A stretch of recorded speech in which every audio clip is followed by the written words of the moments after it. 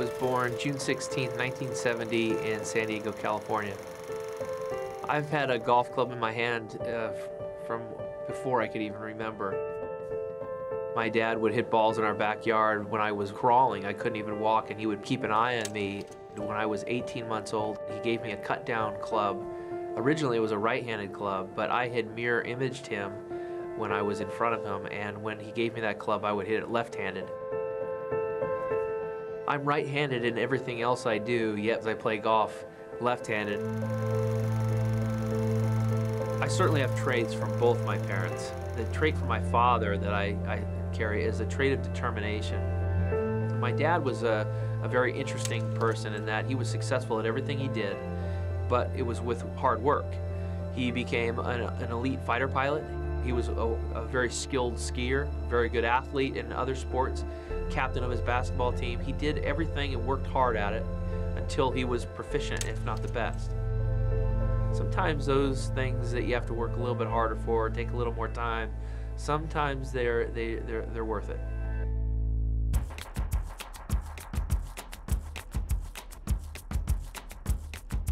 As a teenager, I started to develop appreciation for what the Open Championship meant to the game of golf.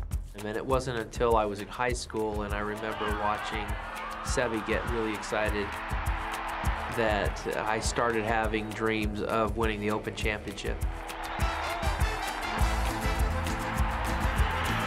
He was just exciting to watch. He always had that go-for-broke attitude.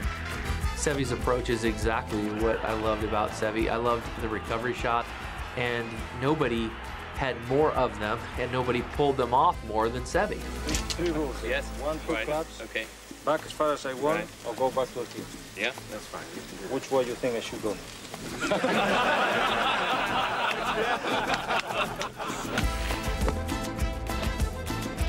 He was able to do things with a golf ball from all areas that were just exceptional. Winning will come the harder you work, but also you can't win without taking risks. You have to hit the shots to win and not rely on somebody else to miss them.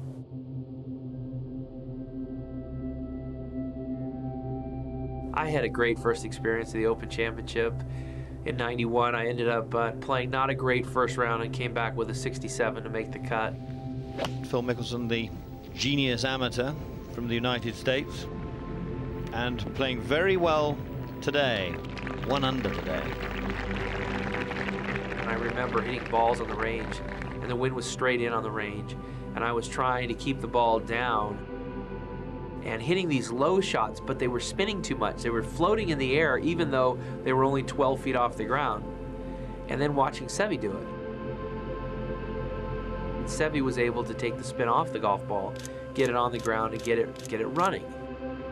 And it took me a while to understand how to do that. It took me a lot longer than I thought it would to learn how to do that. Tries to hold against the wind. Will it work? I don't think it's worked. No, it's gone with the breeze.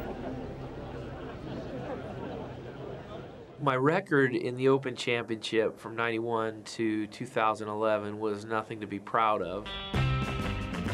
He hasn't given it enough to get there. Cool, blimey, alright. Dear. Some people would be discouraged and almost not want to go play after not having a lot of success, but I actually found it to be the other way around. I found it to be a great challenge. Oops. Not so easy, is it?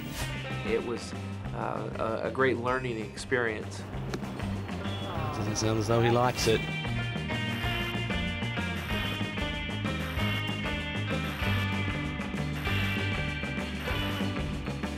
Do you like links golf, or are you trying to talk yourself into liking links golf? I actually really enjoy it. But he does, at times, unwind. The sagas of Phil. Every time the Open would come around, I would see it as another great opportunity to work on, improve, and hopefully refine my links golf skills. This for a 5, and it's a 6, so that's goodbye, Phil.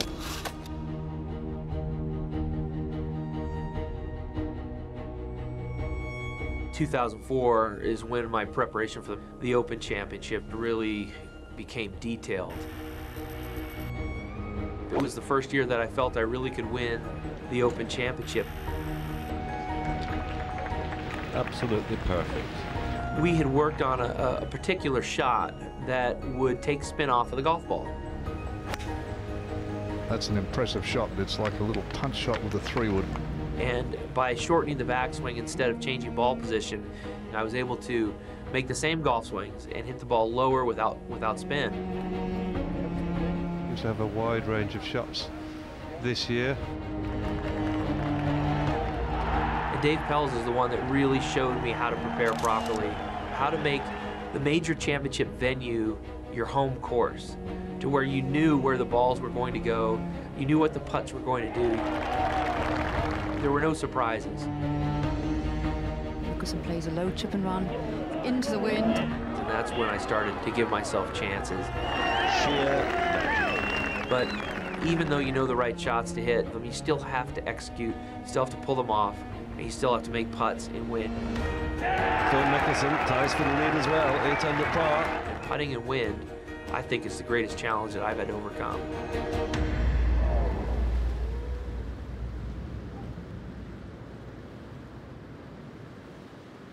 Open Championship links golf is extremely grueling, and it beats you up, and it's very mentally draining. We'll start at 6:57 in the morning, the first tee time, and the last won't be till 3:30, and you'll get such a variance in weather. You won't have a chance to win if you get on the wrong end of the tee time. The golf course changes so dramatically with the weather conditions that to be able to be aggressive, to play aggressive, to make birdies, you have to have weather that reciprocates. If you have a bad draw and everybody else is playing in nice weather, come on, you just simply don't have a chance. Oh, no. I've been on both ends of that. Way right. You know, I've been on the bad end, I've been on the good end, and you need a little bit of luck if you are going to be able to compete and contend and win an Open Championship. Oh, so it's looking pretty nasty out there. You are tested in all areas of your game. It's a wonderful, complete test for a player if they're able to win that championship.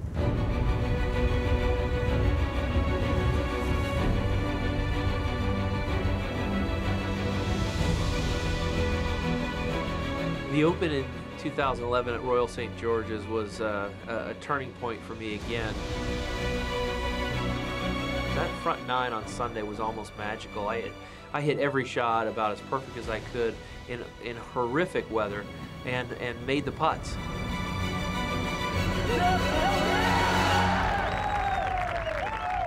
And really propelled myself right up the leaderboard to the point where I thought I was going to win.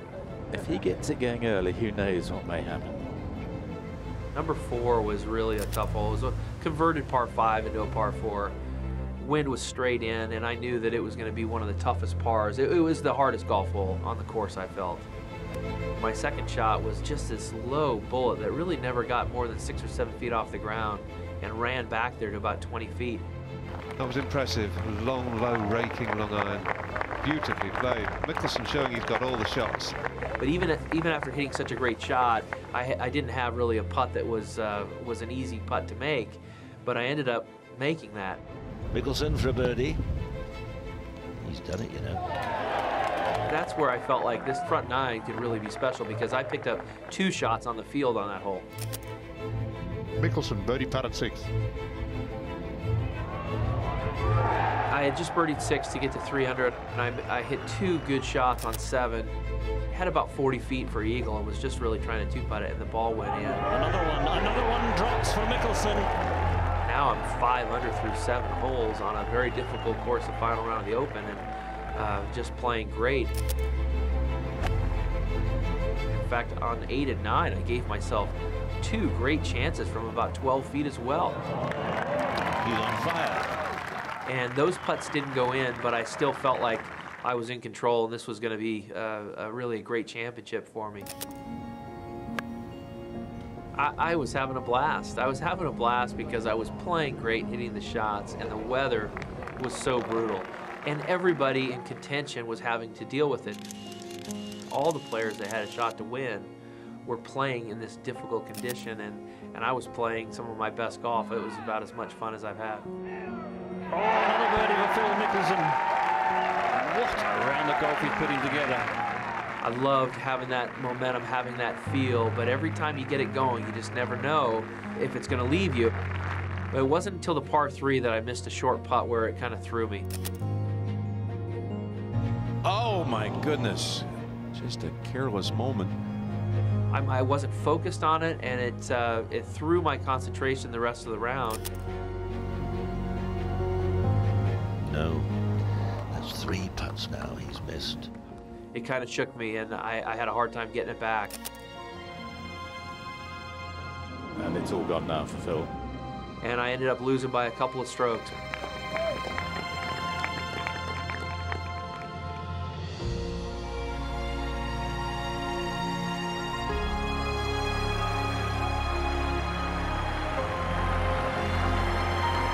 Darren and I have developed, I think, a very special relationship over the years. We became good friends. He had a very difficult situation with his wife, Heather, and when my wife got diagnosed with breast cancer as well, he was one of the first people I called to talk to, and gave me some great advice throughout the process and was very supportive. Right now, as I'm speaking about it, I'm getting chills thinking about him and how happy I was that he won that Open Championship. That he experienced what it felt like to win a major, and especially the Open, the one that I know meant so much to his heart.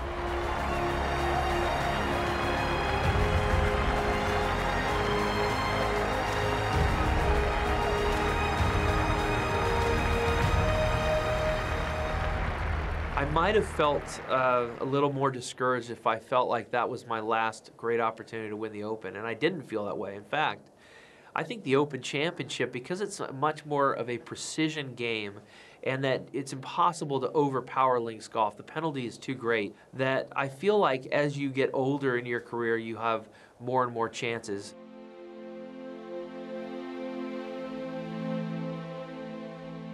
It didn't bother me that other people doubted that I would win the Open Championship. It made perfect sense. I didn't grow up on links golf, and I've not had a great record. But I could see it starting to turn. I could see the opportunity in '04, the close call in 2011. I could see my play in the Open Championship get better and better, and knew that as I got older, this tournament was going to continue to provide opportunities to win.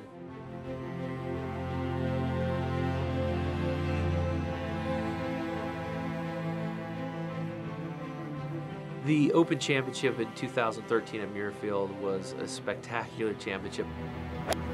It was wonderful conditions because the golf course was firm and fast with a lot of wind, but really not much rain. And we were able to be challenged by the wind, by the golf course itself, and have it be a fair test of golf. I had played well the week before. I'd won the Scottish Open. I had a lot of confidence that I had the game, and I was playing well at the time to win the Open Championship. That was a beautifully controlled shot. I kept trying to find a way to outsmart or outplay Muirfield, and I just gave up on that and decided to not try to overpower the golf course, which meant a lot of 4, 5, and 6 irons off the tee, and then hit quality iron shots into the greens. Fine round so far. And Mark actually looking comfortable on the links. He looks very comfortable, isn't it? That decision almost took pressure off me because it was so much easier hitting those fairways with a 4 or 5 iron than it was a driver. The greens that year were some of the fastest we had played on in years. The Masters and the US Open are known for having fast greens. Links golf really isn't. And we had some of the quickest greens we've ever seen. Oh, some shorter drives. I didn't feel like it gave me an advantage or a disadvantage. I felt everybody had to play it, and you had to play it a little bit more strategic.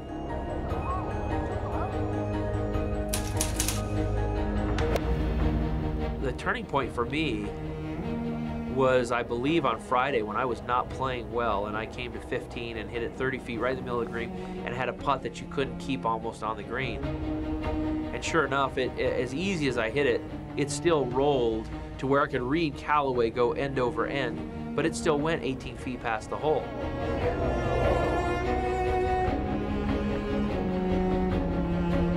making that comeback for par was a big moment for me. I felt like I was saying that I was going to handle whatever conditions were thrown at me, no matter how difficult or challenging or fair or unfair. I felt like I was going to be ready for it. I'm excited. I'm playing great. I'm putting phenomenal. And I'm looking forward to the next 2 days. What I did really well was mentally not worry too much about what other guys were doing, because I knew at the end of the day, the winning score was going to be around even par. The course was just too testing. There would be a few guys that might be able to shoot under par, but the field wasn't going to be able to, and those few that did shoot under par eventually would come back. And so I focused more on keeping my score around level. There was a critical point in that final round on the back nine on the 13th hole where I hit one of my best quality 5-irons to about 12 feet behind the hole. It was the best shot I had hit. It was this beautiful penetrating 5-iron into a severe wind, and it was a very difficult green to hit. It's one of my best shots of the week, and you need to capitalize on that shot and make that putt. There were not going to be a lot of birdie opportunities. I was 1 over par, and I knew even was going to be about the winning score, I thought, so I had to make this putt.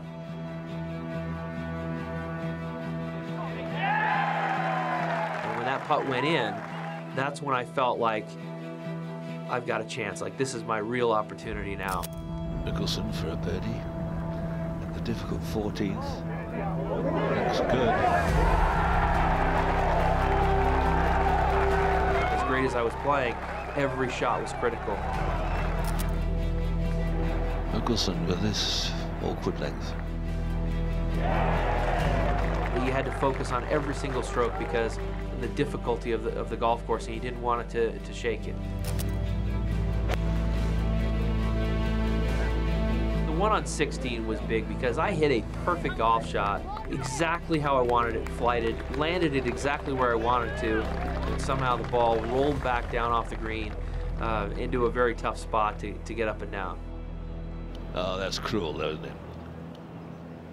That is very cruel. Getting even more cruel. I was very upset after that, but I kind of turned my attitude around and knew that everybody else was going to have to play this, and that my short game is as good or better than anybody else's. And if I can get this one up and down, everybody else is going to struggle with this hole. I had to make sure I got it up the slope, and I hit it a touch too firm to go about 6-7 feet by the hole. That putt, that was a big putt. Mickelson finds another precious par.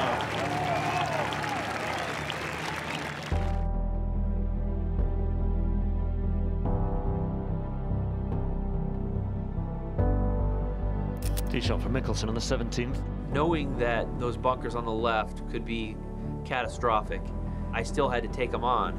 And I got lucky in that there were a lot of little rolls in that fairway, and I had a slight uphill lie that allowed me to shut the face a little bit and turn a draw into the wind. I was thinking if I could make a birdie that I would control the championship. The rough left and short of 17 green was the worst rough on the golf course. And then there was that bunker over to the right that I had hit in a practice round and had no chance to go at the green. I had to go backwards. Knowing that the penalty for a miss on this second 3-wood was going to be devastating, I didn't have a bailout. I had to hit this shot perfectly.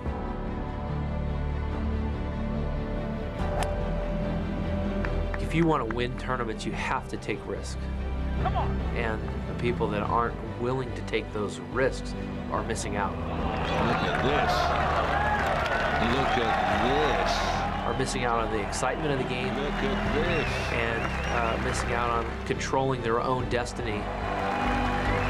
Those are two mighty blows.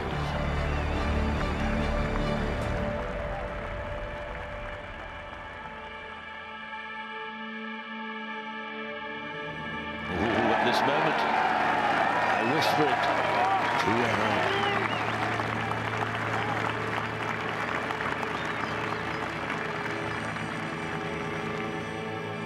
I knew if I make par in the last hole that I would win the tournament, and I needed to get the ball in the fairway.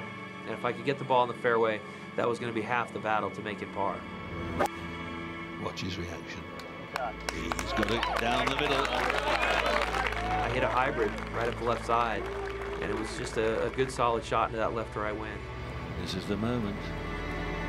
One good straight lead. I really hit a good 6-iron there, right at the left edge of the green where I wanted it, with this strong left to right wind, and I did not factor in the bleachers blocking the wind. And the ball never turned. The wind never really touched it, never quite moved to the right like I was expecting the wind to move it. But it was as solid a 6-iron as I could have hit, and I did get a good bounce to run down the green and be 18 feet from home. What a lovely bounce, Ken. What a delicious bounce. Maybe it was meant to be.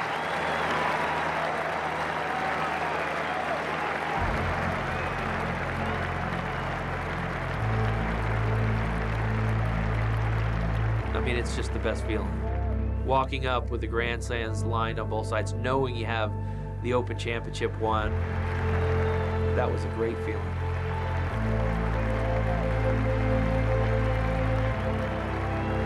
And being able to really kind of enjoy the moment.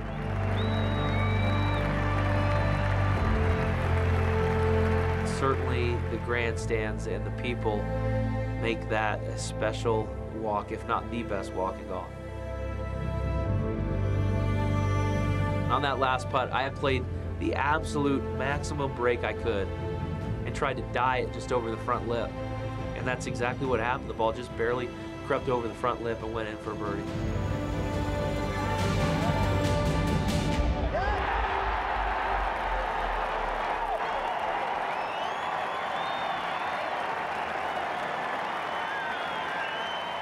I just said to Bones, I did it.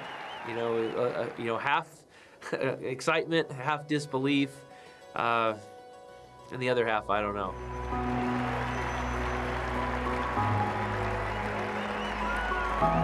Well, it was great to see my dad, my mom, and my family. Having my family there was very special to be able to share it. But what made it the most special thing to me was they were at an age where, and they kind of looked at me like I was cool. I hadn't seen that look very often. You did awesome. It's the best I have. That was Your best is pretty good. And my dad especially knew how hard it was for me to overcome and win this championship, and I think that he appreciated it. This is such an accomplishment for me because I just never knew if I would be able to develop the game and the shots required to play links golf effectively and to play the best round of arguably my career today. To shoot the round of my life here, it just feels amazing to win this Claret Jug.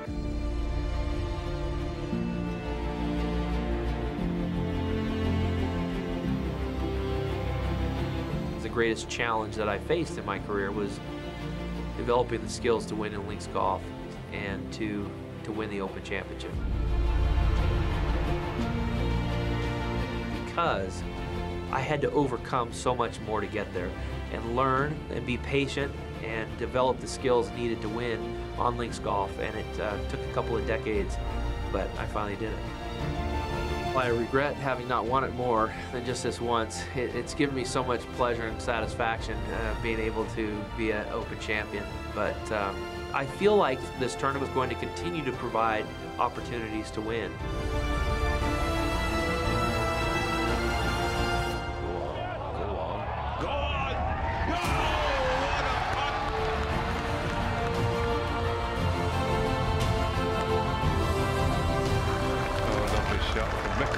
That's majestic. And he's got it.